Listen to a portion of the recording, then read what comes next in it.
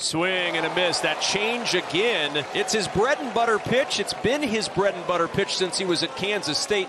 Runner goes from second to third, and a cold third strike. Rodriguez out looking. Reynolds steals third. Swing and a miss, and that will end the first inning.